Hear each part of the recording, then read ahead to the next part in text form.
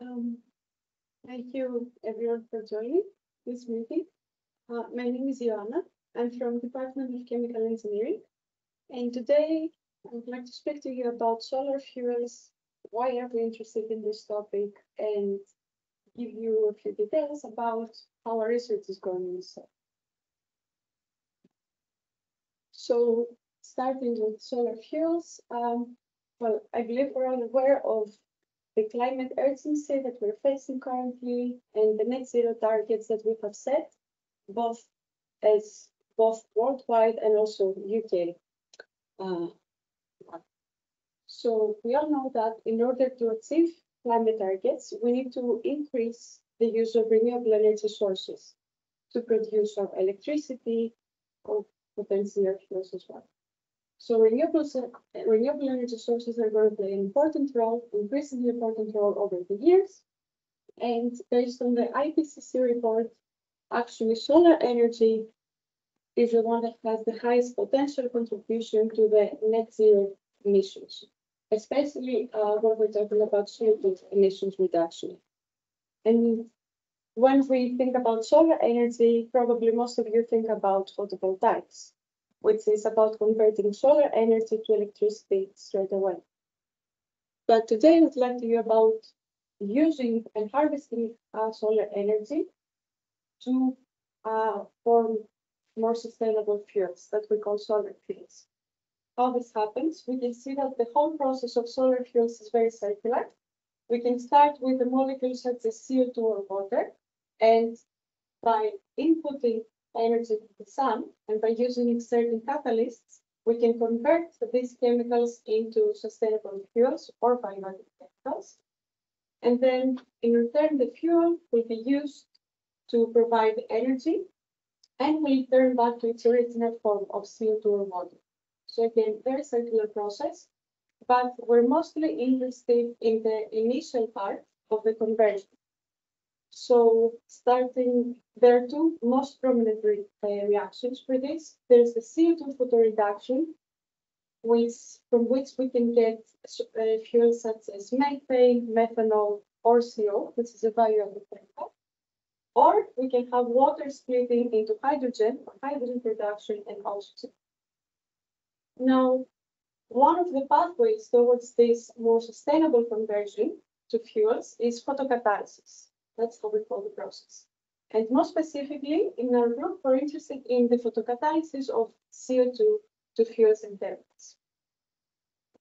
And how this happens is we have this material, which is called photocatalyst, which, when irradiated, we have excited electrons that move from the valence to the conduction band, leaving excited holes in the valence band. We call these electron hole pairs, or excitons, or charge carriers. Now, once we have these excitons formed, we have in the conduction band, the reduction takes place, where an acceptor molecule, in this case CO2, will absorb on the surface, activate, accept excited electrons, and it will be converted into products such as methane, methanol, CO. In parallel, oxidation takes place in the valence band, and we have a donor molecule, such as hydrogen, which can donate electrons to the excited hole sphere and be transformed into products, in this case, water. Now, there are certain requirements for this reaction to take place. The amount of energy that we radiate the material with can only be used if it's at least equal or larger than the band gap of the material, where band gap is the difference between the conduction and the valence band. Of course, this band gap needs to be, let's say, narrow enough so that we can harvest a whole range of energy. And it also has to be wide enough so that we limit the recombination of these electron and hole pairs. So in order for these excitons to take place in reactions, we limit the recombination, and they need to effectively diffuse into the bulk of the material, transfer to the surface, so that they can take place in reaction. And If we're interested in performing specific reactions such as CO2 reduction or hydrogen oxidation, the reduction potential needs to be, let's say, lower than the conduction band potential, and the oxidation potential needs to be also lower than the valence band potential. Now, in this process, which we call photocatalysis, there's a number of factors that influence this, starting with the material, the photocatalyst, its morphology, the loading of the material, and also its porosity and surface area greatly affect the range of products and also the yield of products that we get. Of course, it's a process that harvests light, so it's very important to control the light source and make it have a difference between the incident light, which is the light that's actually irradiating the surface of the catalyst, versus the absorbed photons. So it's the absorbed photons that actually take part in the reaction.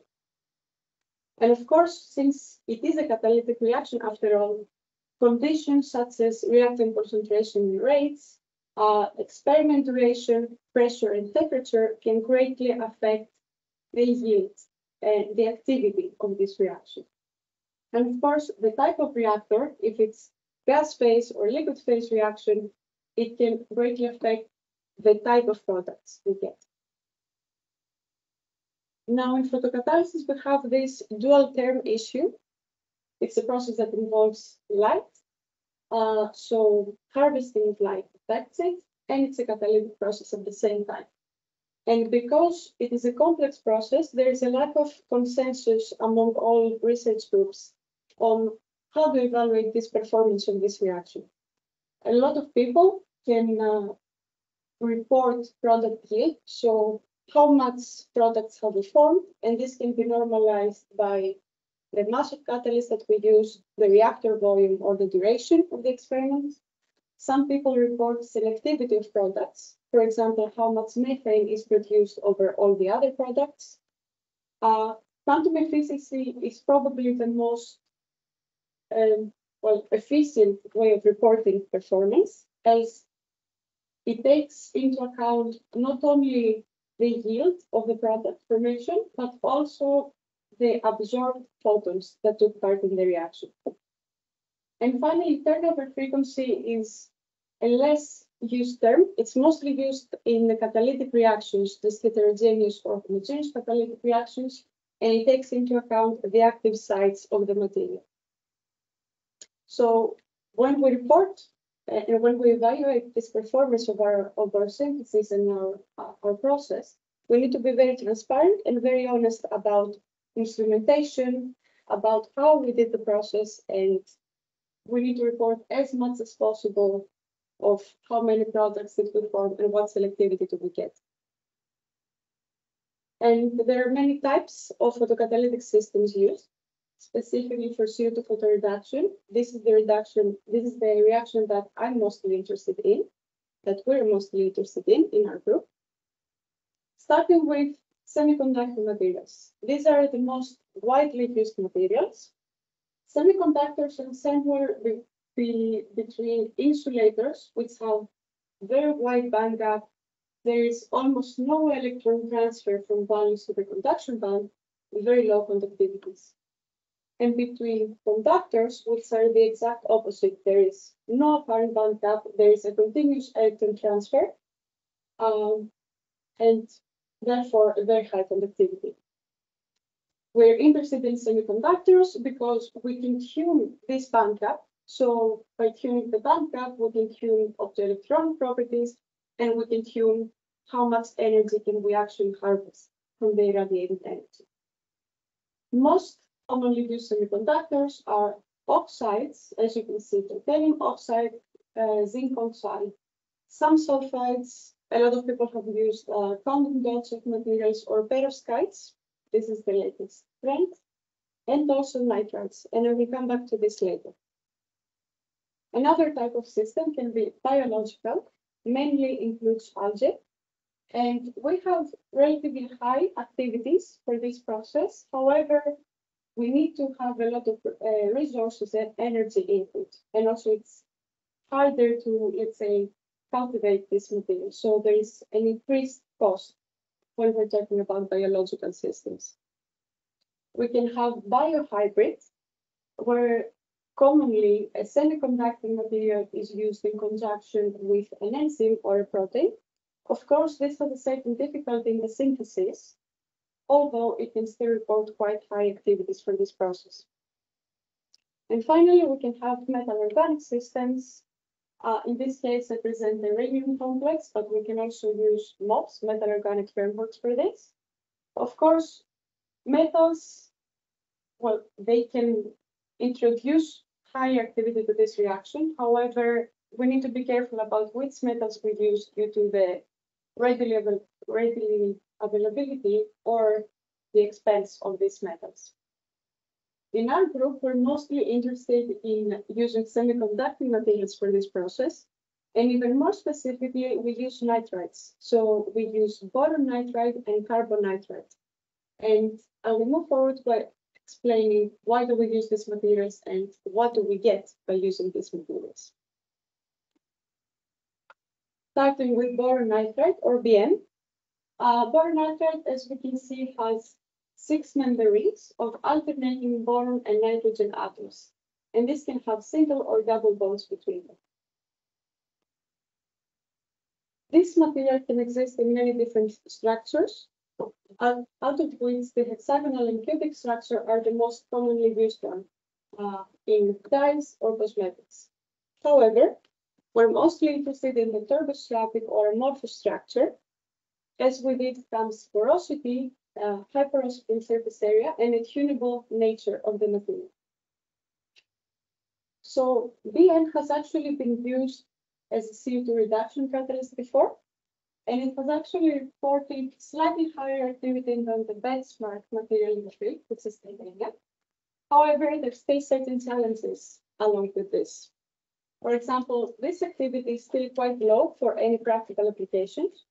And also, we need to increase even more the absorption of visible light, because visible light actually constitutes about 50% of irradiation on the Earth's surface. So it's 50% of the energy that we can use and harvest.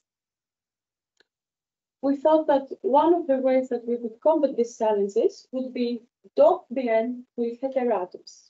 And we chose phosphorus for this purpose, as phosphorus doping has actually proved to be promising for this reaction in similar materials to BN. Now, we wanted to synthesize these phosphorus doped BN samples. We used boric acid as the boron precursor, melamine as the nitrogen precursor, and either phosphoric acid, PA, or ionic liquid, IL, for the phosphorus dopant.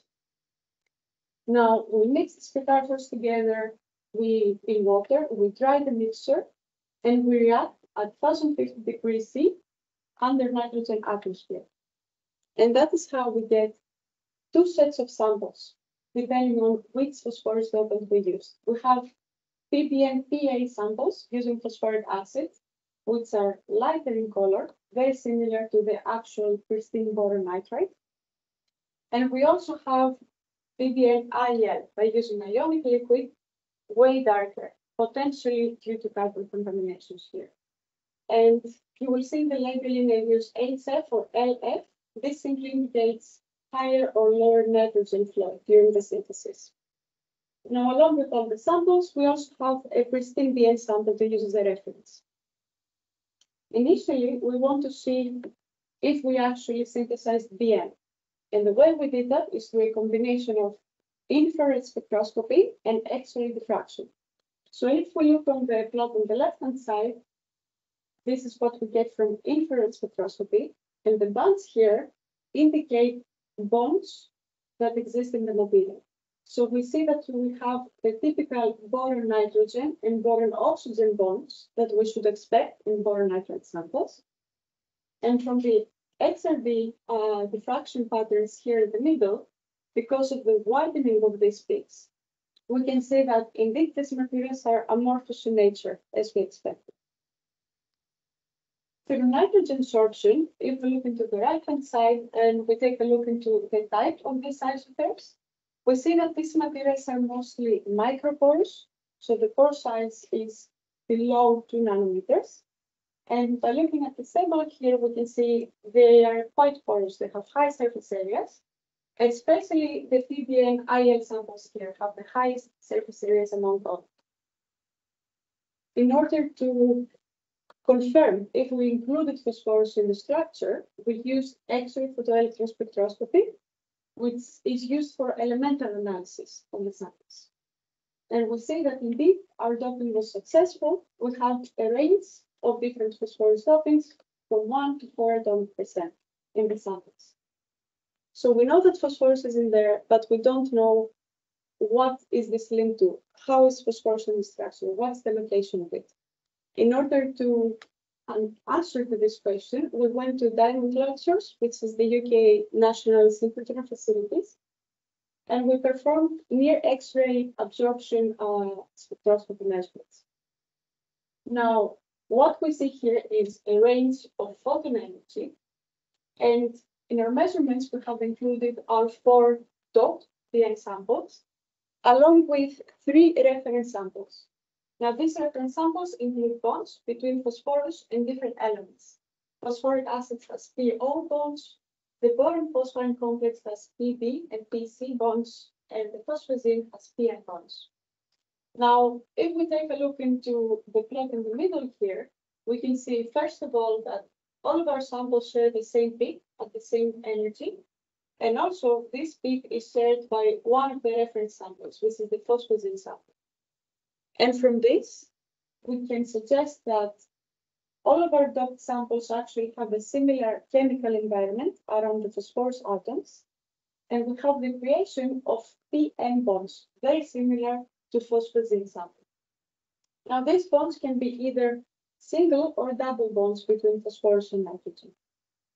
This is further confirmed by XPS. And here on the right-hand side, we can see the phosphorus spectra.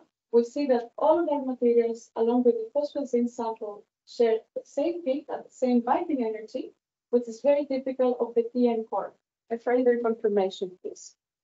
Based on these results, we suggest that this is a possible structure that our samples share, where phosphorus can be linked to either 1, 2, 3, or all 4 surrounding nitrogen atoms in the structure. I mentioned that CO2 absorption is actually one of the first steps towards CO2 photoreduction, and that's why we're interested in measuring this CO2 absorption in our materials. So we perform CO2 absorption measurements at room temperature, and as we can see from this plot on the left, we actually see an increase, an almost 3-fold increase with introducing phosphorus in the structure. So we have enhanced the CO2 absorption, especially when we're talking about PBN PA samples. If we take a look into the textural properties of the samples, we can see that it's actually the ultra micropore volume, so the volume of the pores below 7 angstrom, that cause this difference and that enhance the CO2 absorption. And when we look into the heat of absorption, which is a measure of the affiliation between CO2 and our adsorbents, we can see from the value on the y-axis here that we're talking about physisorption. CO2 is linked with very weak bonds with our structure. And we can see that they have very, very similar heats of absorption, so very similar affinity with CO2. And this is also confirmation that this affinity is caused by porosity, about texture of our samples, rather than chemistry, which is very, very different among the samples. So we needed to test these materials for photocatalytic reactions. For this purpose, we used a gas-phase reactor. We have a CO2 cylinder and a hydrogen generator connected here. So we flow CO2 and hydrogen through this reactor here. The sample is found here and is irradiated in batch. And we have a pressure ready here to measure the pressure of the gaseous products. And let's say the outcome of these gaseous products can be further injected into a gas chromatographer for analyzing the products and quantifying them. So in the left-hand side, we can see the CO generation rate, and in the right-hand side, we can see the methane generation rate. Basically, our hypothesis didn't really work. Pristine BN is still a better catalyst than the phosphorus doped samples, even though our samples are still visible light active. Now, why did this didn't work? Why do we see this difference between the pristine sample and the doped? If we try to explain it with the electronic properties, we may find a solution there. We use diffuse reflectance spectroscopy in the UV invisible range.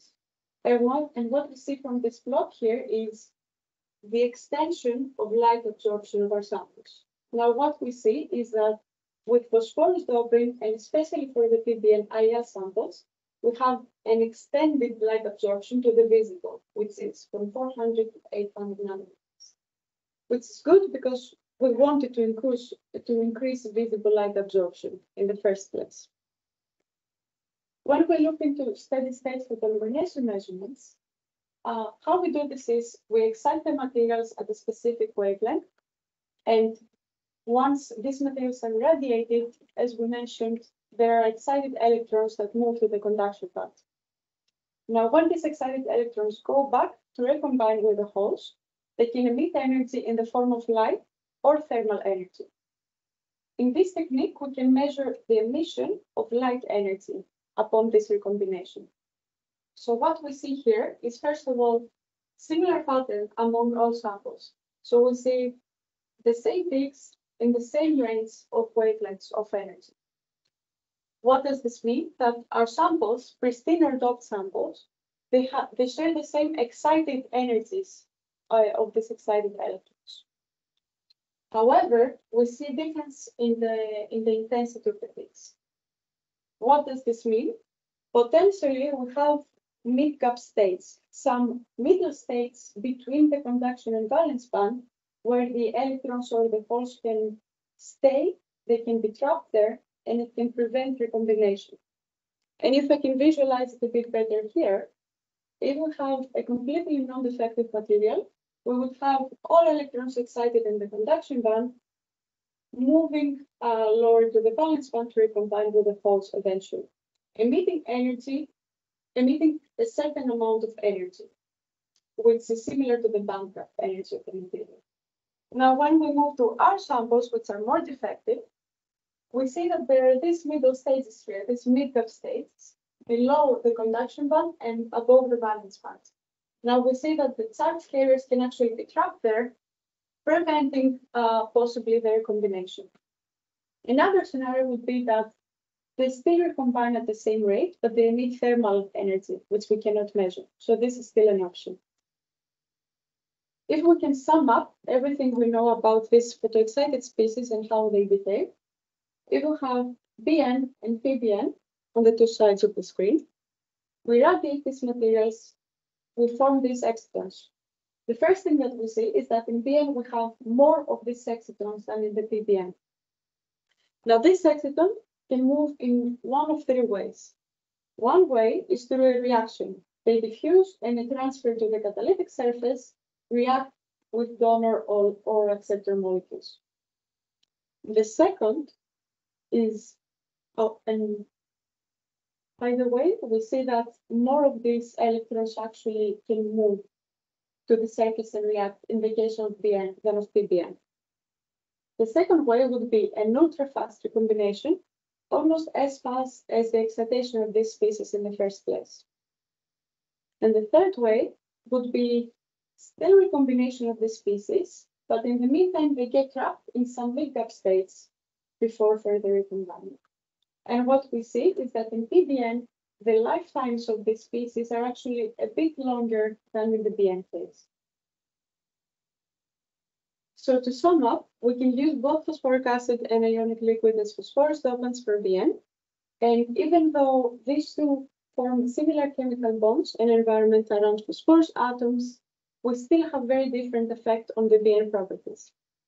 And in general, with phosphorus doping, we can have an increased CO2 absorption, increased light extension and exciton lifetimes.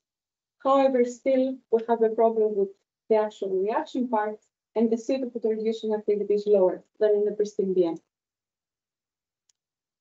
And having summed up this project, I would like to move to our newest project, which is on carbon nitride, or CN.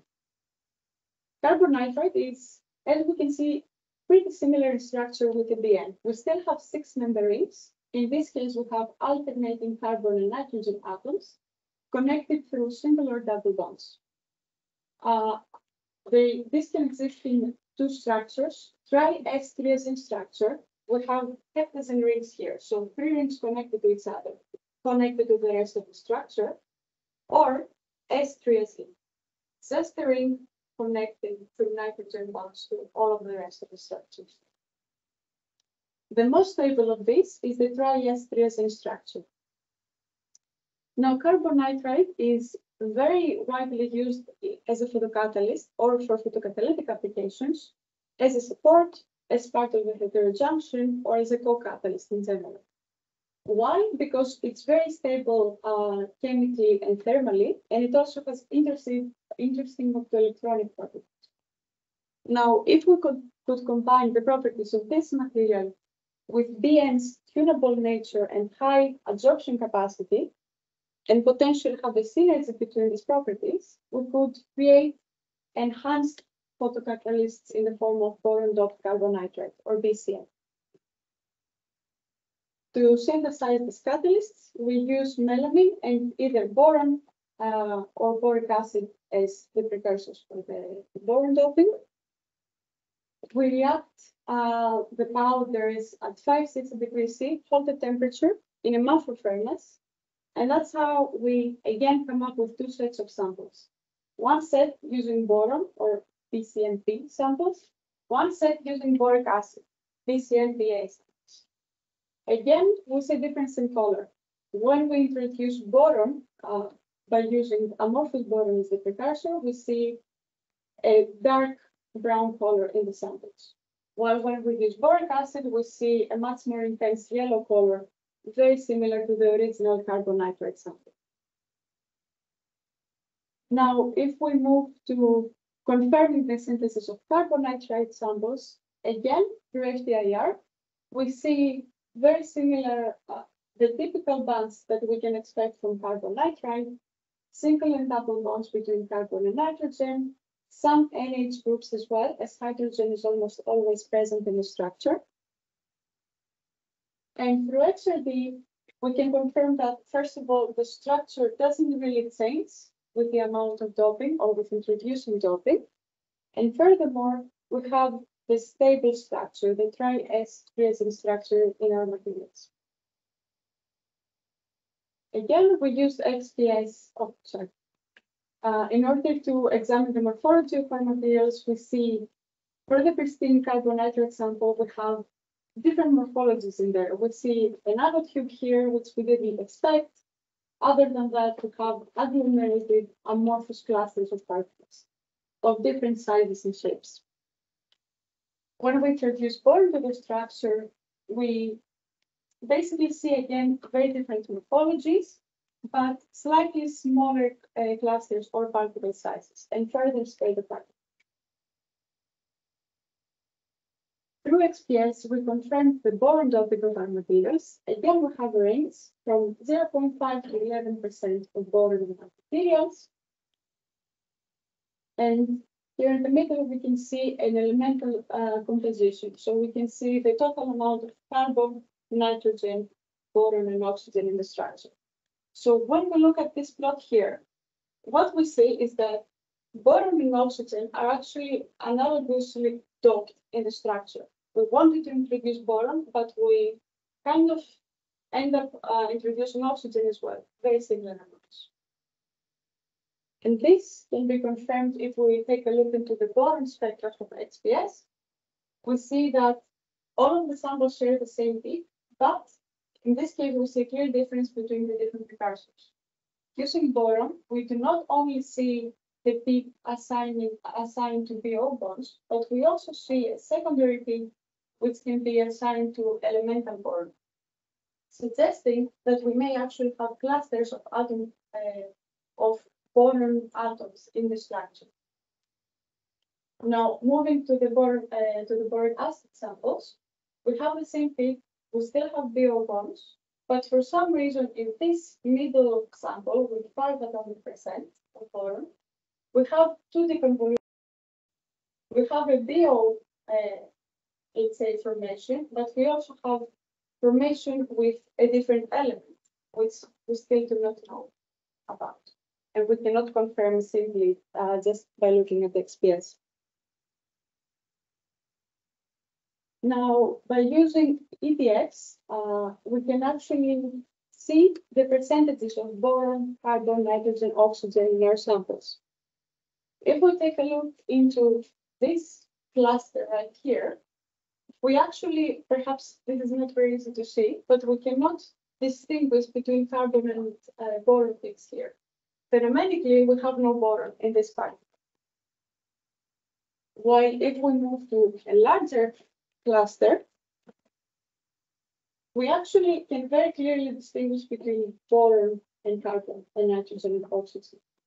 What do we get from here is that, first of all, we're talking about the non-homogeneous doping of boron, and also, at least in the sample size that is required for a transmission electron microscopy, we do not have analogous amounts of oxygen and boron.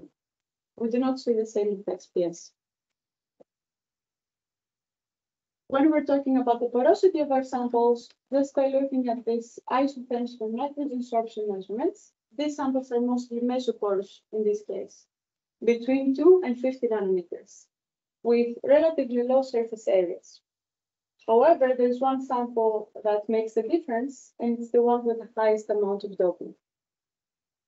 If we move to CO2 sorption measurements at room temperature, again, we see a very similar trend where only the sample with the highest amount of boron shows an enhanced CO2 absorption.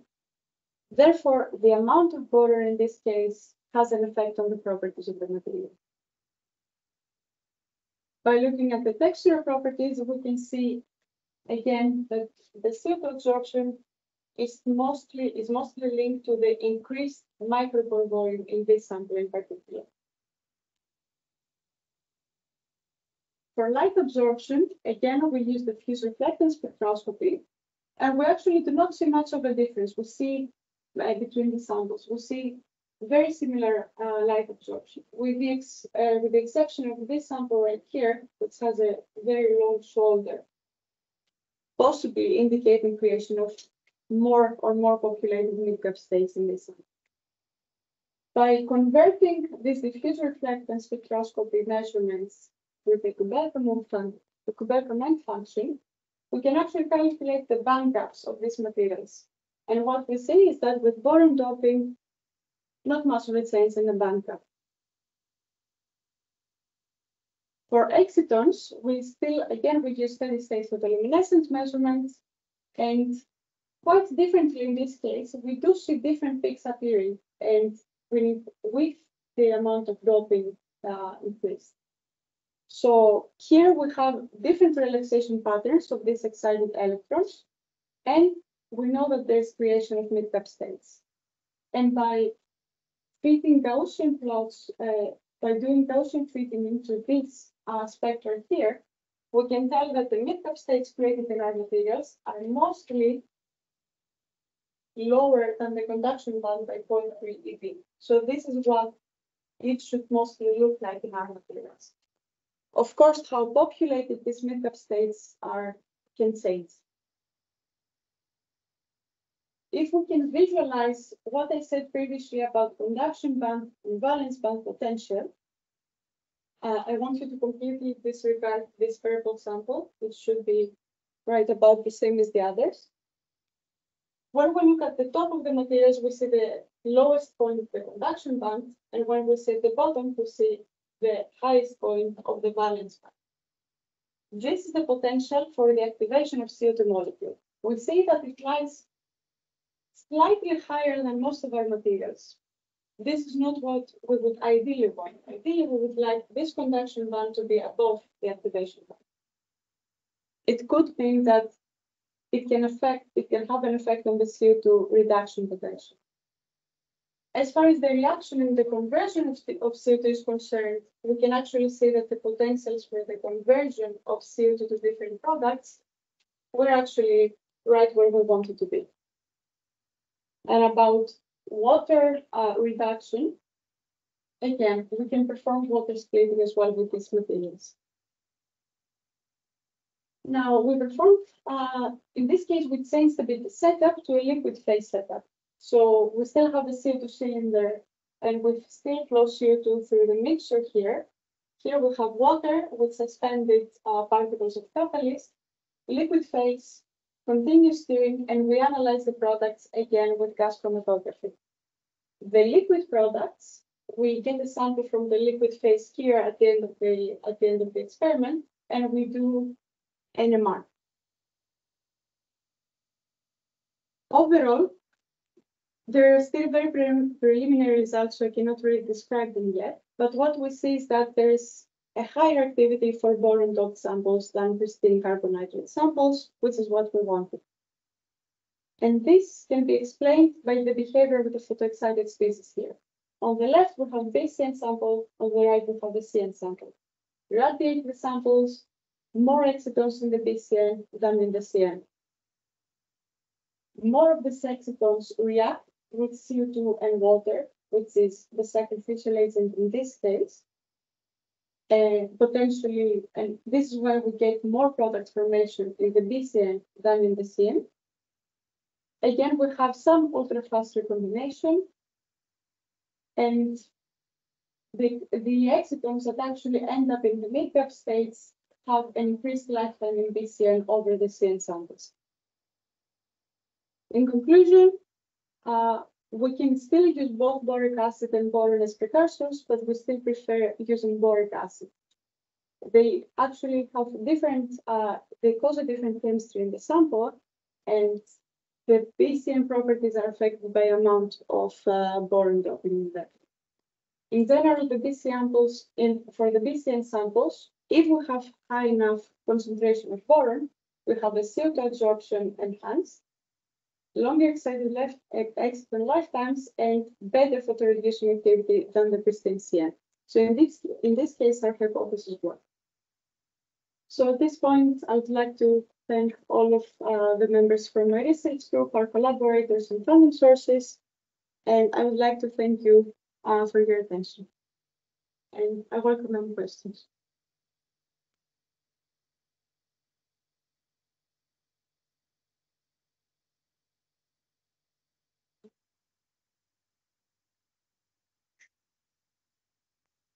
Yes. It's you're looking at the band gap of this. Are you measuring the dielectric properties, how they change? I have not. No.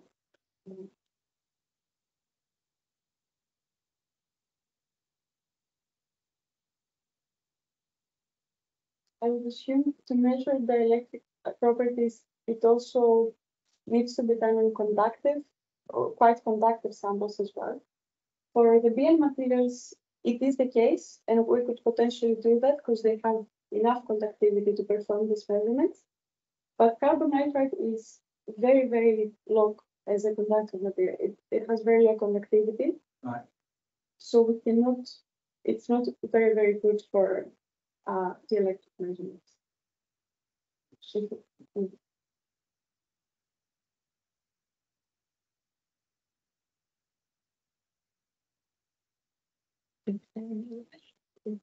Again, thank you.